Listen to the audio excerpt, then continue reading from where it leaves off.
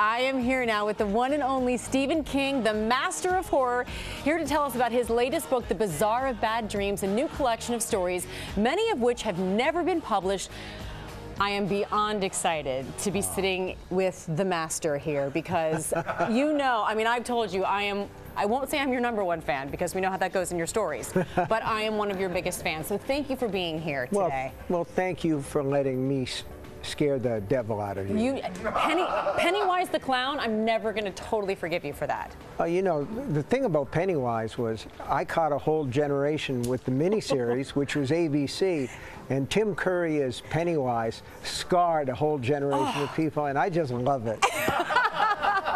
I know, I told you once, you scared me and you said, good. Good. So this book is incredible. It's a series of short stories, and I love how you describe it. I mean, you're a novelist by trade, but you say shorter stories can be invigorating, sometimes even shocking, like a waltz with a stranger you will never see again. What do you mean by that? Well, Edgar Allan Poe said the ideal short story, the writer writes it in one sitting and the reader reads it in one sitting.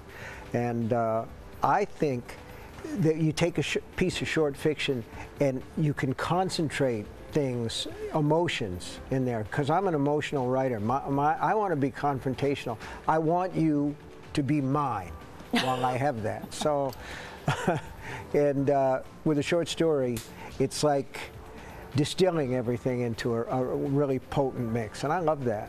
You have obviously so many classics, too many to name. I mean, The Shining, Oh, let's name Harry. them. Why not? I mean, we can.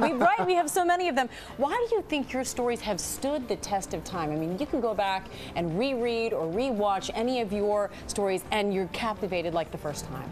Well, I think a lot of times readers came to me when they were in their teens or their 20s, and the books had a tendency to make an impression with them, and I think a lot of times it was a question of they got scared to death and then they wanted more, so it's a little bit like the roller coaster, and if they stand the test of time, that's a great thing, but it's not if they do. No, they do. And Amy. 11/22/63, my favorite book of all time. Just want to say that. You. Okay, so I've agreed to let you interview me. We're going to do a little reverse interview here. Are you ready to be the interviewer? I'm ready. Okay, go for it. How was the New York Marathon? I know you ran it.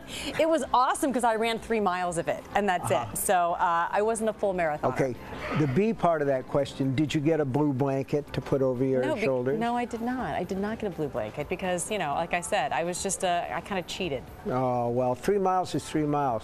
Now, what scared you when you were a kid? Oh, you. That would be the #1 thing. Go me.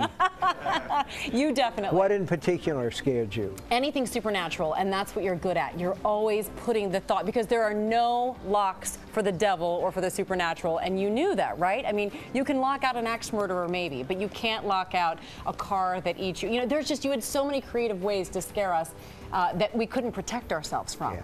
A lot of this stuff is a time capsule thing where you read it in the daytime and you say, okay, and then I get you at night after you go to bed. Exactly, when I couldn't put an appendage out of my sheath because I was so afraid it'd be chopped off in the middle of the night. Stephen King, thank you so much. Amy Rollback, thank you. All right, The Bazaar of Bad Dreams is out tomorrow. It's incredible. You got to pick one up.